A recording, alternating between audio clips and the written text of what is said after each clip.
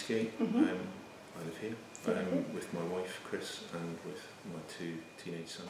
Were there any particular challenges that you felt when you were starting out with the project? Was there anything like you were worried about, or? I suppose you go back to before you even begin, because if you've never done a building project, then you have all these ideas of terror around what getting planning permissions like, and dealing with builders and getting somebody you can trust on site and not being left with some half-built wreck that ends up on Channel 5.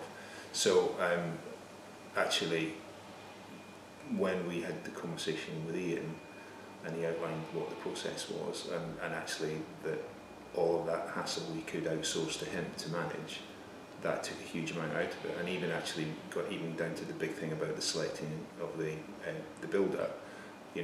Ian managed that process. No, it was fantastically smooth, really. I kind of hoped it would be, because it's a relatively simple construction.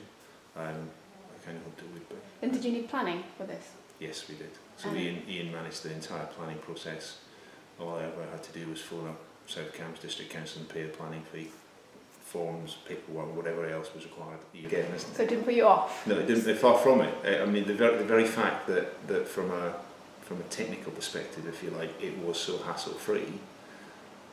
It's an inconvenience about not having a kitchen for a couple of weeks, but that's kind of unavoidable.